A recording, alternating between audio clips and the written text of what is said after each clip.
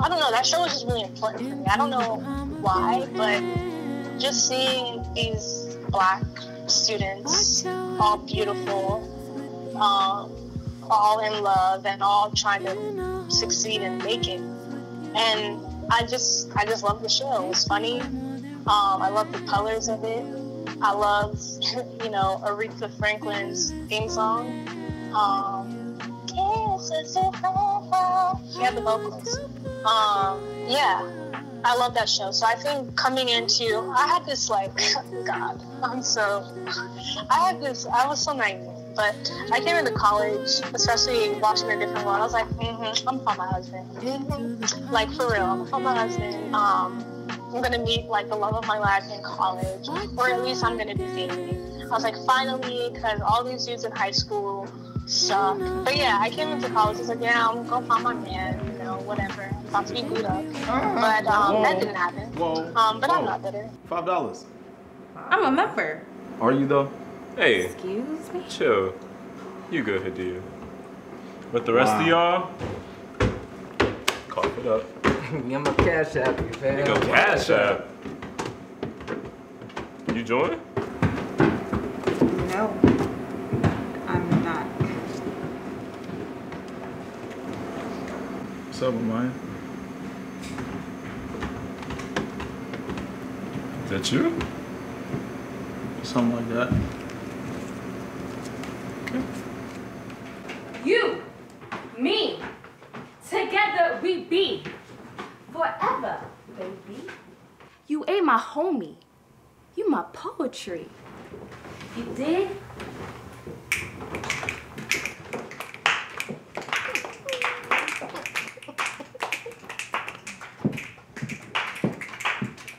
Give it up one more time for Zora Asada Baraka X. Thank you all so much for coming to BSU's Black Love Night.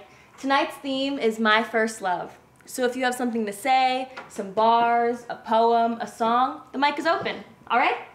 Cool. Up next, we have Nora Obi with Second Love.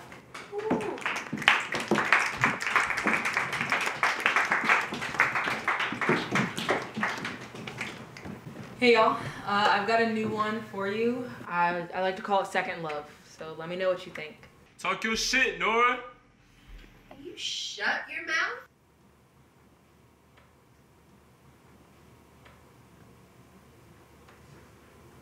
I remember how he undressed me with his eyes. He would take his time surveying every inch. His irises staked their claim on the nape of my neck, his hands on the small of my back. And every pupil dilation sucked the life out of me. He told me he loved my body, and he meant what he said. No matter how many times I corrected body to soul, he just wouldn't connect my body to soul, but I sold it to him anyway. And he dragged his souls across my garden heart till depressions marked its surface. He tried to plow me fertile. Then he ditched me because he couldn't find his missing rib in woman who was only girl. Must have forgot that Eve couldn't even give Adam what he needed, and it added up to evil when she tried to satisfy his hunger. I could never be his Eden.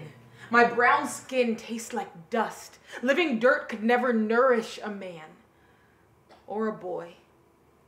But in dust, he saw soil where he could plant himself and grow his whole world. So I carried that weight on my shoulders like Atlas till at last our gravity crushed me. See, the earth is heavy when you don't look to heaven. We were just too naive to lift up our heads. We were just 16 trying to figure out how unclean we could be without making mama mad. We were just unseen little kids trying to see if anybody would notice us. We were enamored, too armored in selfish enamel to topple the gods of our flesh when they screeched for us to set our bodies aflame in pagan sacrifice. And we called those third-degree burns love just because the heat made us feel something.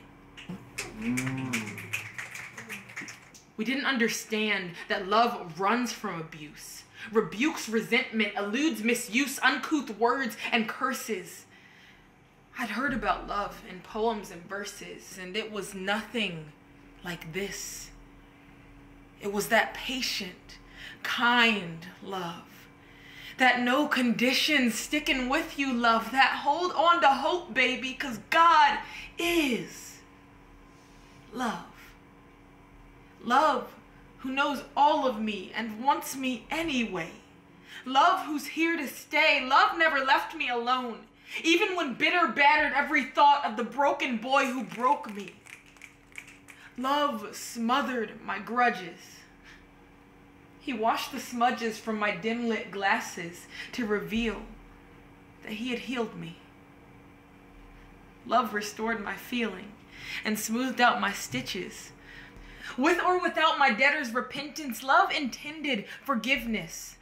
Love beckoned me to kneel in submission until I fell, head over heels in love with the first love, Jesus, whose love ran red when my sin ran rampant. Jesus, who silenced shame so we could hear him right next to us. He is whispered, I love you, and familiar breath.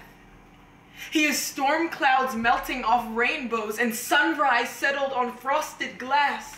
He is baby's first cry, rest from crowded mind, author of time who made time for me.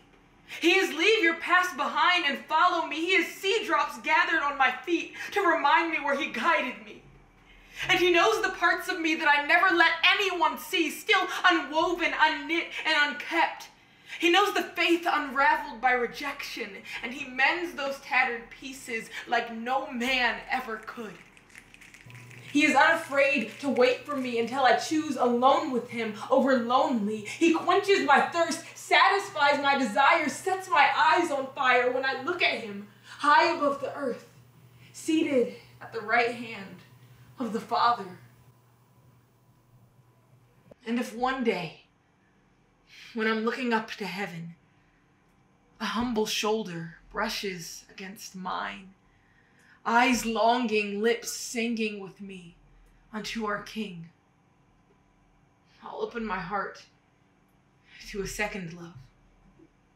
A second love who won't leave me second guessing, who will want God before he wants me, long before he wants my body, who will first love me clothed in dad hats and crew necks and thrift store overalls, Adidas original shuffling along, who will first love me clothed in cotton and linen, embroidered with strength and printed tulips and dignity to beautify my body like a temple, like a veil to cover my fractured bones and oozing sores as God heals them in his own time.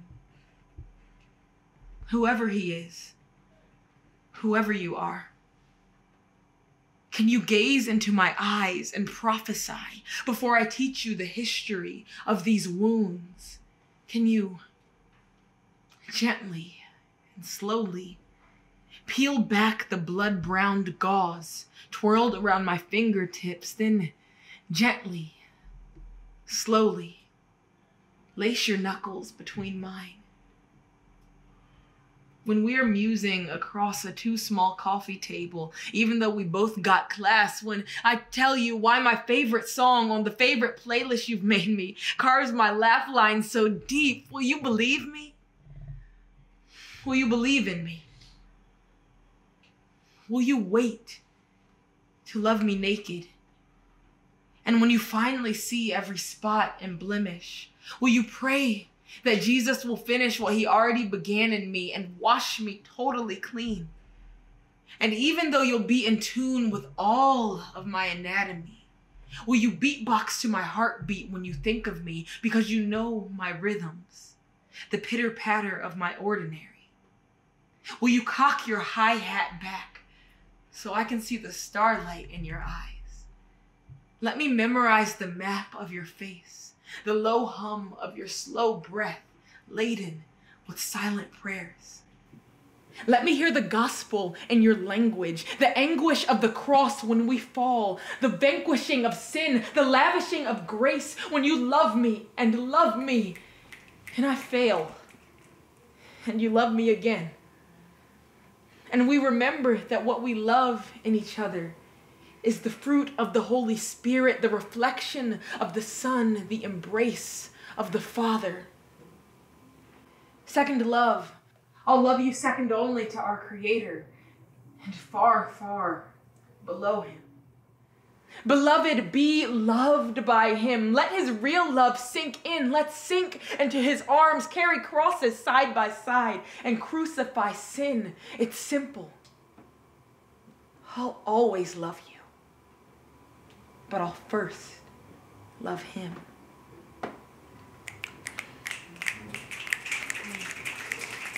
Yo, she's crazy dope. Yo, you know where the bathroom's at? Bet.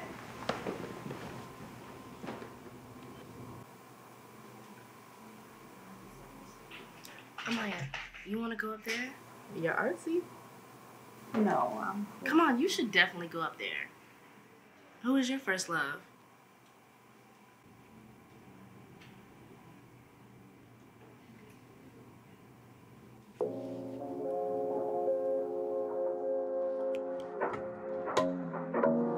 I think I'm still falling in love with myself.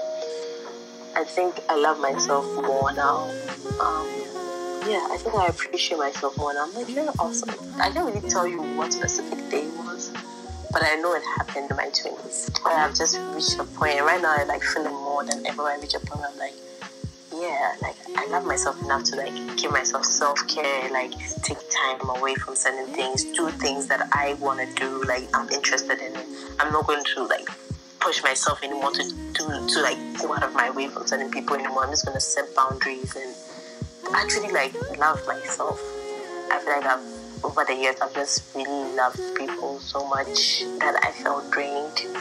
And so now I'm like redirecting that. I'm like, okay, let me try to just give myself a taste of that love that I was spreading around. I'm just really now listening to myself and thinking, like, what do you want, Frida? Like, what makes you happy? What do you enjoy doing?